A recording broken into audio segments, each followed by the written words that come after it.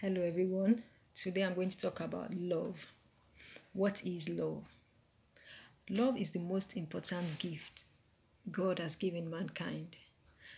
The Bible makes it also clear that God Himself is love. We don't see God, but He commands us to love Him and to love our neighbors as ourselves.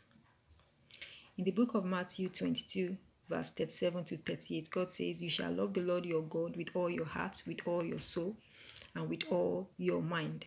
This is the first and great commandment. And the second is like it, you shall love your neighbor as yourself.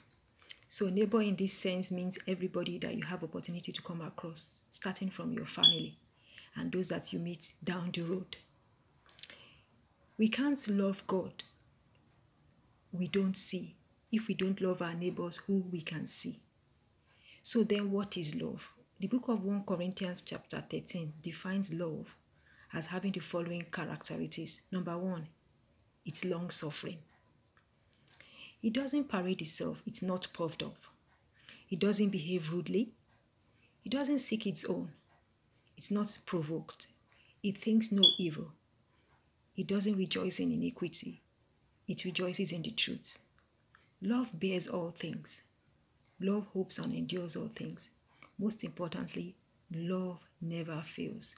So if you say you love somebody, just remember that love is a permanent thing and it is a gift of God. And the only way you can really love somebody genuinely is if you yourself accept the love of Jesus Christ, who has died for us. Because God loves every human being unconditionally, including you. So once you accept Jesus as your Lord and Savior, through that love that you got from Jesus, you are empowered to love other people. I pray today that we learn to live in love, which means we will indeed be patient with other people. The Lord will bless us as we do so. In Jesus' name, amen. God bless you.